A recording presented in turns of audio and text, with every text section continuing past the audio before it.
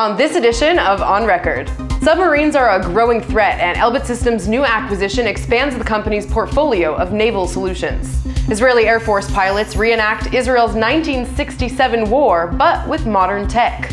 And Greece will get a new flight training school for the Hellenic Air Force. Hello, I'm Lauren Izo, and we are On Record.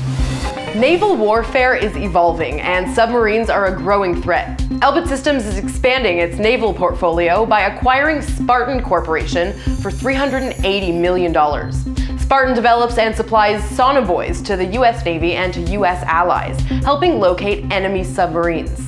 P-3 and P-8 aircrafts, as well as helicopters, are used to drop these sonobuoys. This capability complements Elbit Systems' naval electronic warfare, maritime unmanned systems, combat management systems, sonar capabilities, and weapon systems.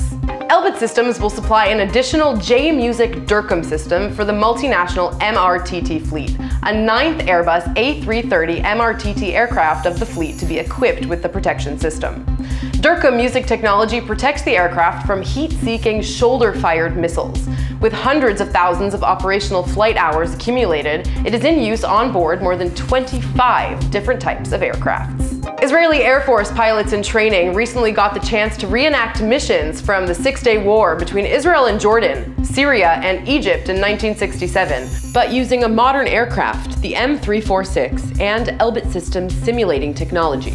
The 102nd Flying Tiger Squadron is responsible for advanced training of the IAF's fighter pilots on the M346. The simulation, part of a pilot training course, included planning and carrying out realistic missions, from airstrikes on enemy territory and intercepting missiles to reacting to emergency situations in real time.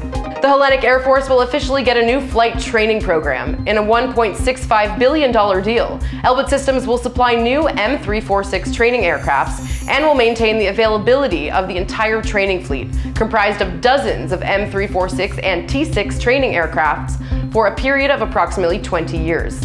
In addition, the company will provide its latest advanced embedded virtual avionics on board the training aircraft, deliver networked flight simulators, and an array of ground-based training stations, as well as a command and control system to enable efficient management of the flight training operation.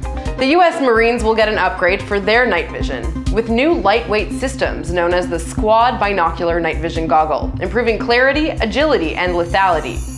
Elbit Systems of America will provide the goggles in a $41 million deal.